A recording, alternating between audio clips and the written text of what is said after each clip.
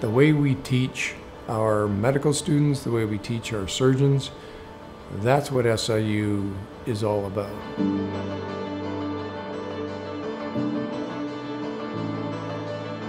From that trickles down so much more that leads to great patient care, to further research, to improving the future of medicine.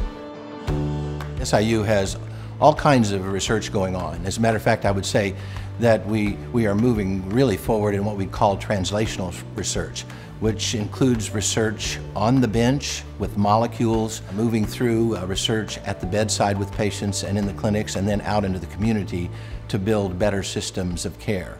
We have a Center for Clinical Research that is doing projects that span all that we do at SIU Medicine. Almost any condition that you can think of, we actually are enrolling patients in studies. We're determining new models to move out into the community and determining exactly what the community needs so that we can apply what we've learned in those other arenas to give our patients, to give the people to whom we're accountable the best care they can possibly get. The mission of the medical school here is to advance patient care, and you can't do that without doing research.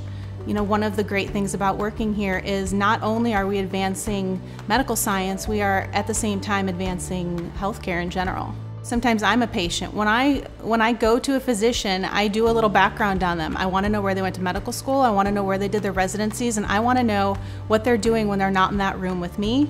So if they're doing research, then I'm automatically assuming that they've got answers to questions that other physicians do not.